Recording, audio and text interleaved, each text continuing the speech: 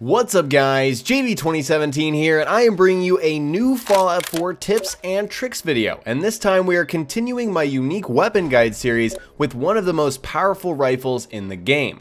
Just a quick reminder guys, this is your hub for daily Fallout 4 content here on YouTube, so make sure to subscribe if you haven't already, and stay tuned on my channel for daily Fallout 4 tips and tricks videos. Today I'm going to show you how to get a unique weapon called the Last Minute, and this super powerful weapon is a Gauss rifle, which returns from Fallout 3 and New Vegas, but this time it looks completely different, and it doesn't actually knock people down. That was a cool effect in the previous games. We don't really have it with this version of the gun. However, it's arguably even more powerful than it was before, and this particular Gauss rifle has an interesting modifier on it. Real quick, I will be streaming Fallout 4 on my Twitch channel tonight, so check the description for more info if you are interested. The Last Minute is located at a vendor at the castle, which is a location on the very eastern shore of the map. It's pretty much due east of Diamond City, and it's sold by a vendor named Ronnie Shaw, who's an old school Minutemen person, and you meet her by doing the Old Guns quest, and you actually have to complete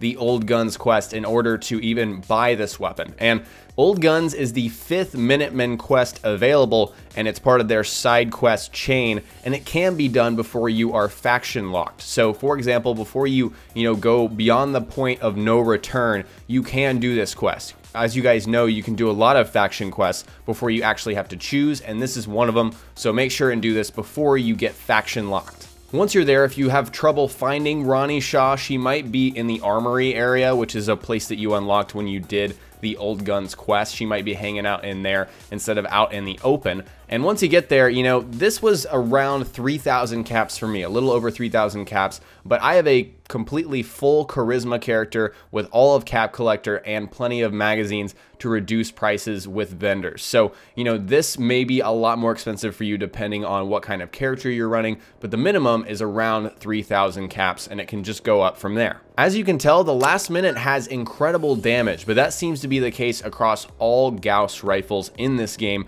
However, I also do have Rifleman, so that's why you're seeing over 400 damage, which seems ridiculous. This will be a lot lower if you do not have Rifleman. Of course, my Rifleman doubles it since I've got maxed out with that perk. And so what we're dealing with here is also a legendary modifier, and it's 50% more limb damage with the crippling modifier. And so if you think about this, you're already dealing, at least in my case, 400 something damage, and then you add another 50% onto that. That is quite a lot of damage, and I couldn't really tell you guys if that 50% is applied before or after Rifleman. If it is applied after Rifleman, this is incredibly good, but I don't know. I didn't notice a huge difference between the damage I was dealing to just the torso area or the limbs. I tried to target both of them in my gameplays here just to show you guys a comparison between the two. In terms of modding, the Last Minute already comes with a lot of the best in slot mods for this weapon, so a lot of the best Gauss rifle mods are already on it. However, the one thing I would look at is the stock. You can replace the stock that it comes with the recoil compensating stock. That's just a little bit better.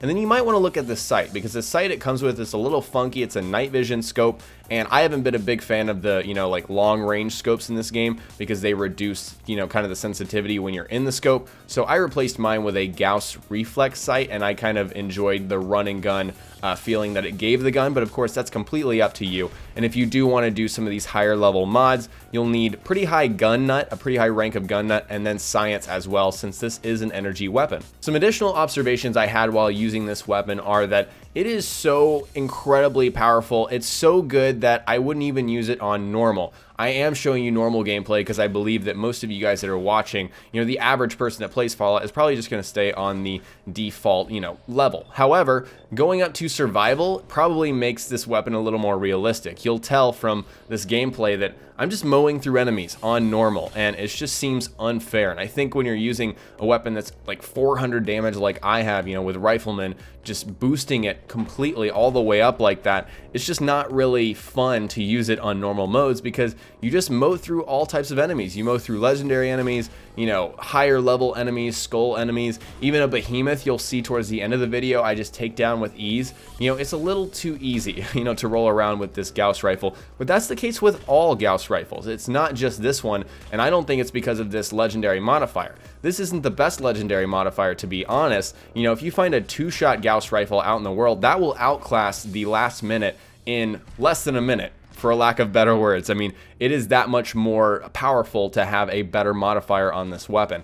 And so that brings me to my final point. Is it even worth it to go out and spend the caps on the last minute when you could just go find a Gauss rifle out in the world? I mean, there are some in, I believe there's a downed airplane and it's east of Sanctuary. I'm not showing you where it is on the map because that's not really the topic of this video, but that's free. You don't have to pay for that in caps, and you don't get the legendary modifier on this weapon, which I think is pretty good. It's not, you know, the best legendary modifier, but it's on the, you know, better end of the possible modifiers that you can get for sure, because, you know, 50% extra damage on any body part is pretty freaking good, especially when you're dealing as much damage as you are with the Gauss rifle. But again, if you're not swimming in caps, this is something really to consider. Is this really worth your caps? And honestly, I'm not sure if it is. I'm not sure if you should go out of your way to go and get the last minute, just because after a certain level you can find a Gauss rifle out in the world just waiting for you. So really kind of the important things that I noted while using this weapon is, number one,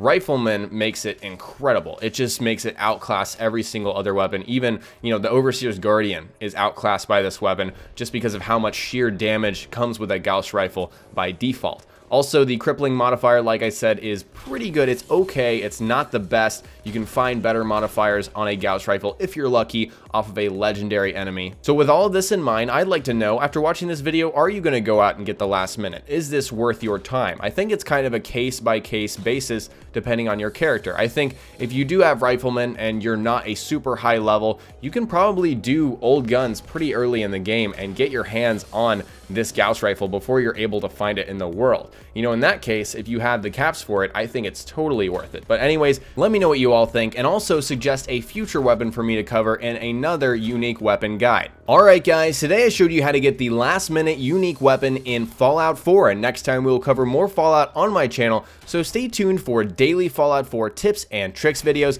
and remember that this is your hub for Fallout 4 content on YouTube. If you learned something new, remember to hit that like button, I would really appreciate it, and don't forget to subscribe for more unique weapon guides, build guides, and general tips and tricks videos.